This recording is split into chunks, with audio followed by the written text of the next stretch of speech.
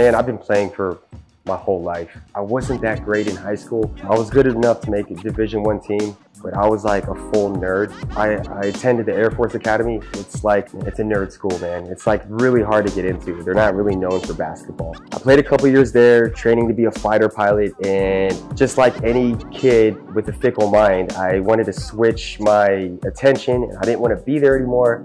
So I went to the direct opposite of a military school, and I went to University of Hawaii. I had a great college experience there.